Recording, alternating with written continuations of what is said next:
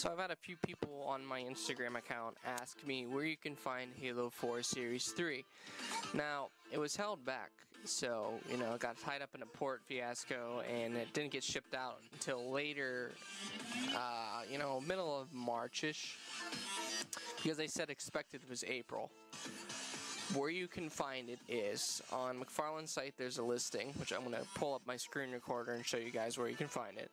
But the listing says that you can find Sarah, Gabe, and Jewel at a Toys R Us, Rite Aid, Walgreens, GameStop, Books Galore, I believe. I don't know where you can find one of those. And there's probably a few other retailers that'll go rare. I know Target has had a few pop up too as well, so you could try there. That's about all I know. I got mine at a GameStop yesterday. My friend works at one up in New Jersey, and he tipped me off to it. He said, hey, I got mine, maybe yours got yours.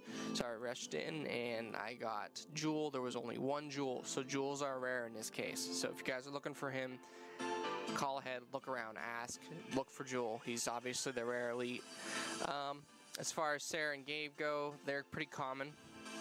The box at GameStop that I got mine from had 6 of each of them. So there was 2 Gabes, no, there was 3 Gabes, 3 Sarahs, and 1 Jewel.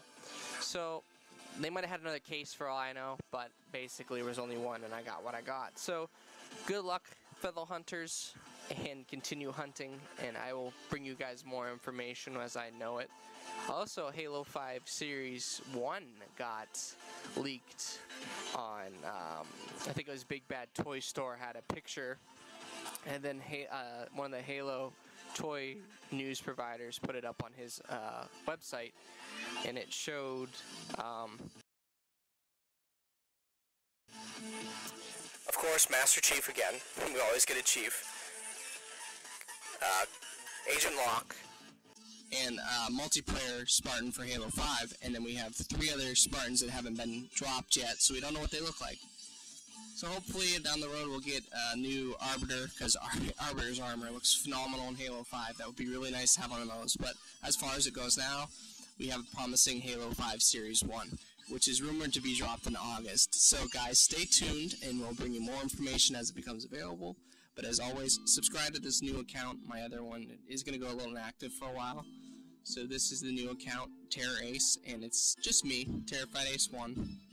And I'm going to go by Ace, so you guys stay tuned, subscribe, like, comment, share, and tell all your friends what's up. Alright, this is Ace, signing out.